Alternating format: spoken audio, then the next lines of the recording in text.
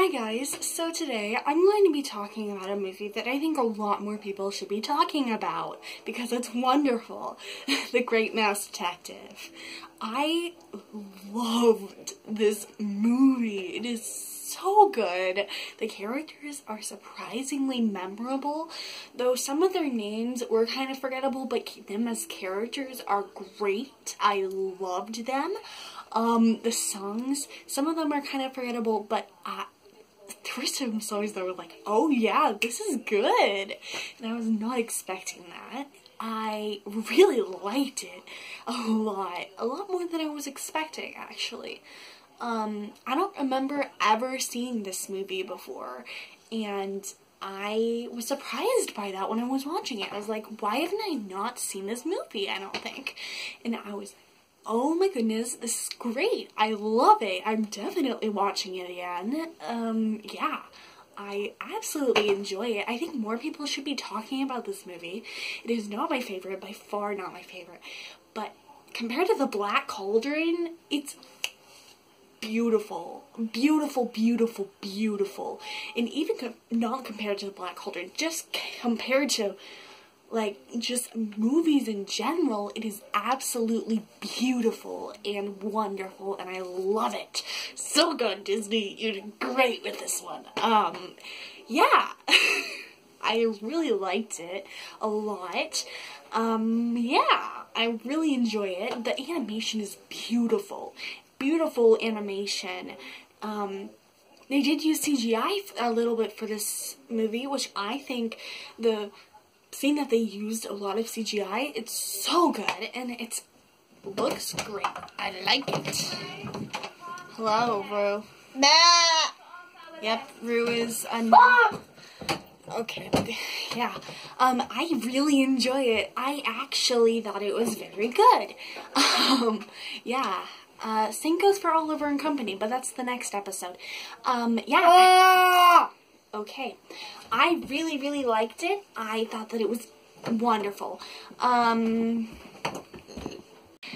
characters, too, are great. Ratigan as a character and as a villain is wonderful. By far not my favorite villain. That goes to Ursula. Yes, I cannot wait for The Little Mermaid. I'm so happy that it's coming soon. Yes! Yeah, I really, really enjoyed it a lot. Yeah. Basil was great. Absolutely beautiful animation for this movie. I already talked about the animation, but the animation is beautiful. I love the animation. It's beautiful, beautiful, beautiful animation.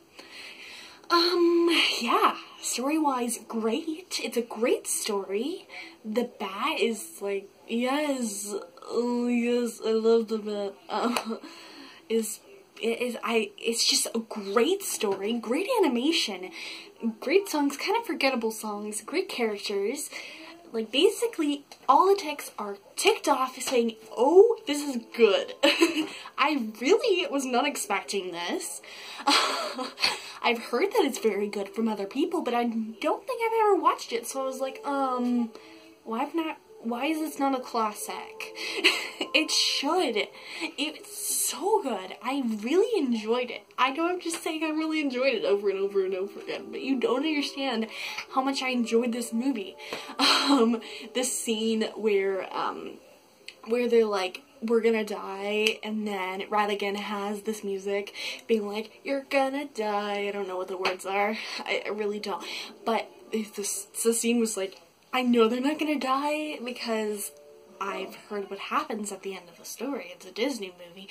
But I really, like, that whole entire scene, like, the seriousness of Basil just giving up, and then, like, and then them being like, no, don't give up. And the song being like, give up, you're not gonna survive. And I just really liked it. I thought it was wonderful. Let's get into facts, because there's a lot of facts for this one. So, it was based off a book called Basil of Baker Street. So, yep. Michael Eisner and Jeffrey Katzenberg just recently came into Disney. This was not their first film. As I said, I talked about Katzenberg a little bit in my Black Cauldron episode, how he snipped the animation saying, no, this is not okay for children. Good idea, Katzenberg. Yeah, being in charge of Disney was an interesting time, and I could just make a whole entire video about it, because I find that it really, really, really interesting how Roy and Eisner and Katzenberg were like rivals. Rivals is the wrong way for saying it, but they were basically like, Lion King is what Disney is going through right now. And I just find that super interesting of how two people want the same thing and they want to be the top dog, and some of them don't think they're getting the recognition that they accept, that they think they need, and I find that super interesting. Watch Waking Sleeping Beauty, it's a whole thing about that. I think I've been saying Watch Waking Sleeping Beauty a little bit too much in my Disney episodes, but oh my goodness, it is so good. Watch it. Absolutely wonderful documentary. It's probably about an hour and a half, and the whole entire time you're glued to the screen because information is going through your mind and you're like, oh yeah, this happened, this happens, and you try to remember it all. I've now watched it twice, and it's absolutely wonderful. I really love it. Yeah, let's get to the second one. It was needed to be finished in 12 months, which, if you do not know, Katzenberg said that he wanted a Disney animated movie to be made every single year, which was a lot. It was a bunch. We have kind of been like going through all of them fast, but the towards the end of the 80s and the 90s is gonna take a while, because there's a lot of movies. Yeah. And it was really hard on the animators, and really hard on Disney as a company to try to crank those out and try to make them as good as the last one, and even better in my opinion. Some of them are like, oh my goodness, this is even better, and this one is even better, which I really find that super challenging. Like, if I was in their situation, I don't know what I would do. And I think that Disney just kept going is really, really good as a company, and showing what they can do. And as the people that work for that company care about that company so much that they're willing to put other things aside just to help that company. Which I think that's sad, but I also think that really shows how much people care about what these movies are being shown to the audience and how much they enjoy them, which I think is really important. Yeah. It was needed to be, because it was needed to be finished in 12 months, they had 4 directors for this film. John Musker and Ron Clements' directing debut was with this film, and they have so many absolutely wonderful, beautiful films, and this is definitely one of them. The Little Mermaid, Hercules, I love both of those movies. I don't think Hercules gets as much credit as it should. Yes, the Greek mythology is really, really off, but I actually really enjoy it, and I like Greek mythology. Like, Percy Jackson is great. I could have like a whole entire series of Percy Jackson. I'm reading House of Hades, and it's so good. But that's another thing. Yeah.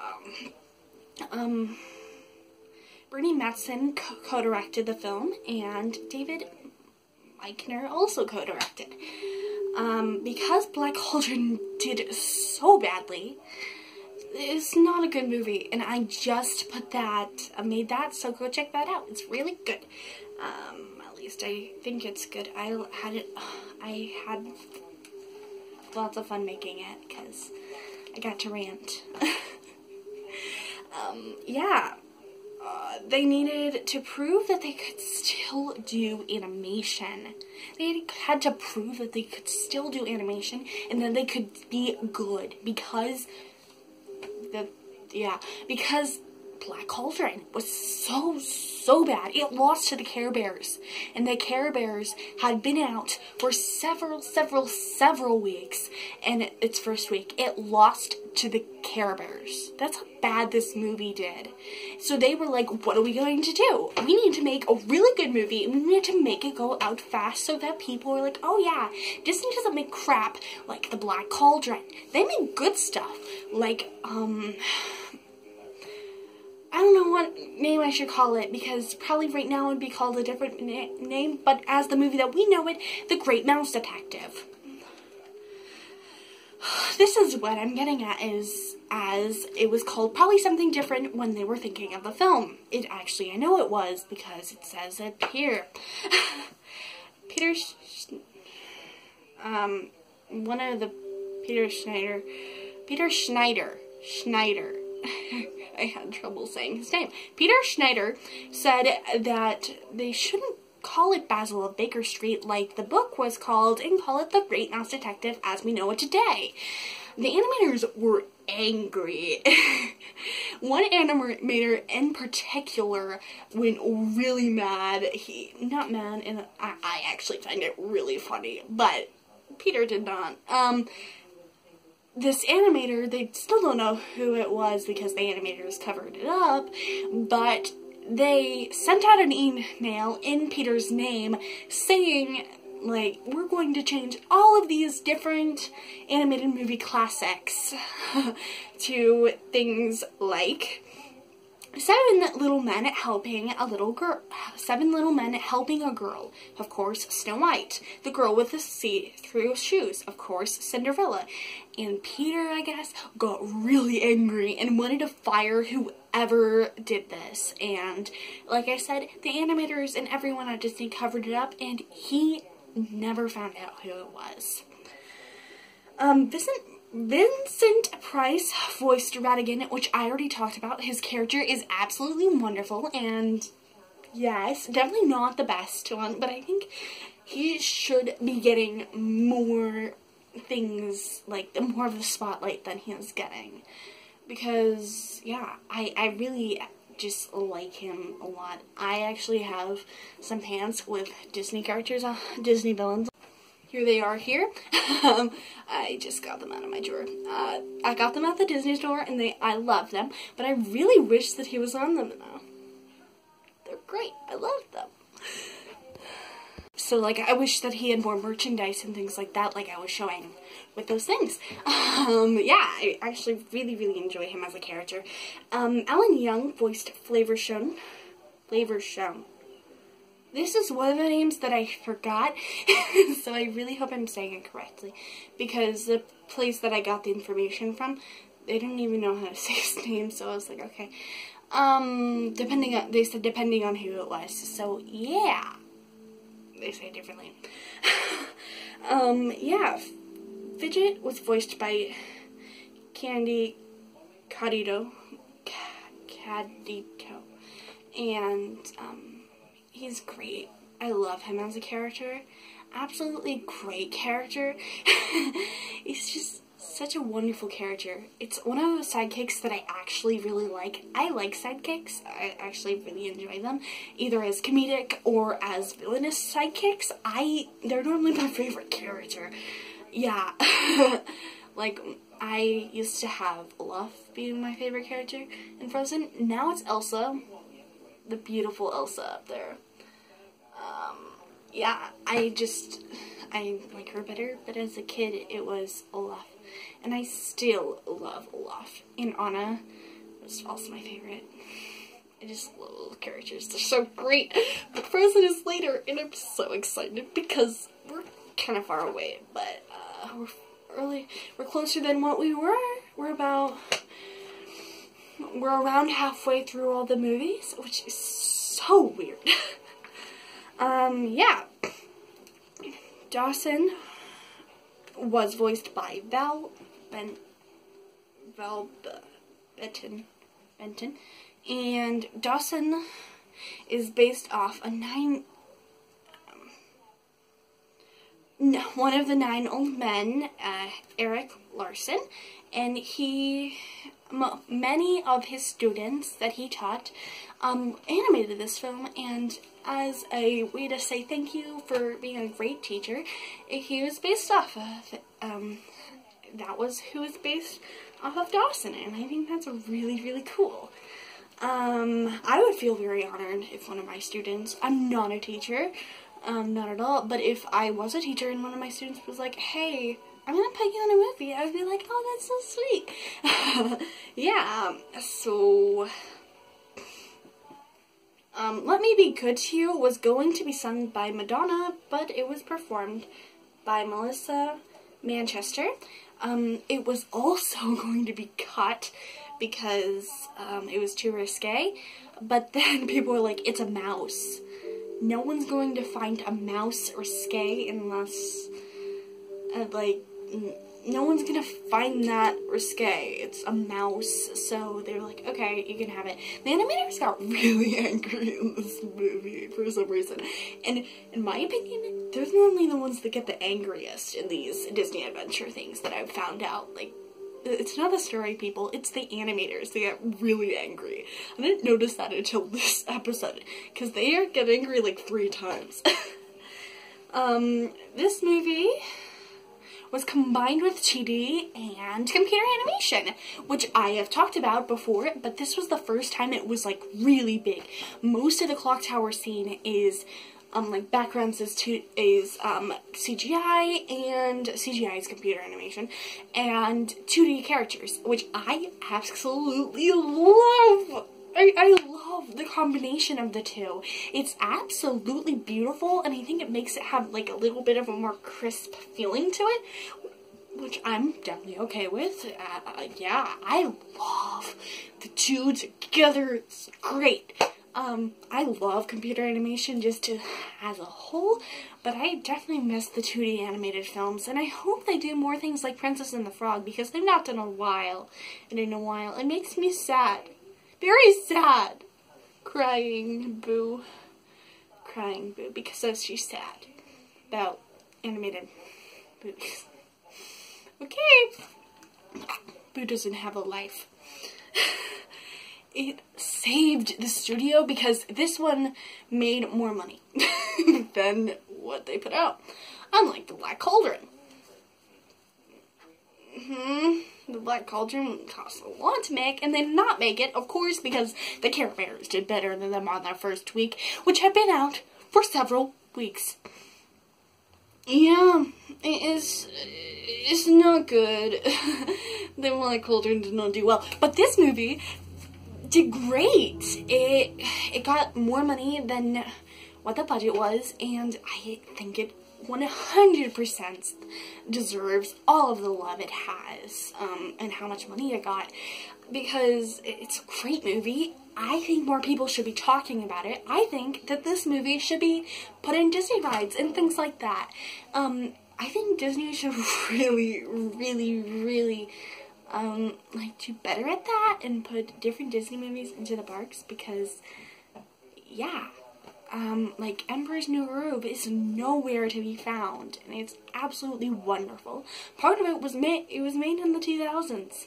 And the 2000s was not a good time. Home on the Range and Chicken Little. Yeah.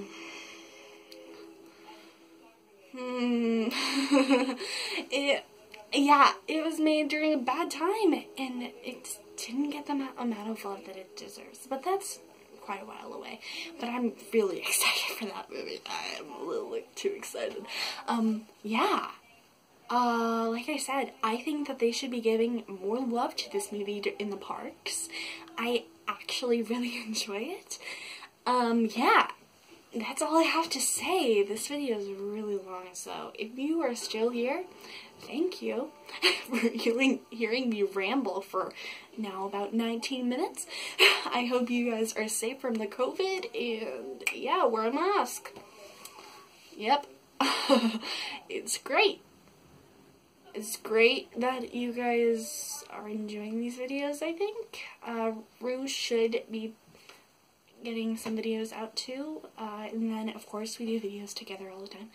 So yeah, I hope you guys are having a wonderful day, and stay safe. Bye! And don't forget to, I don't know, I just tried to watch Disney movies. I'll say that. Bye! Watch some Disney movies, they're great.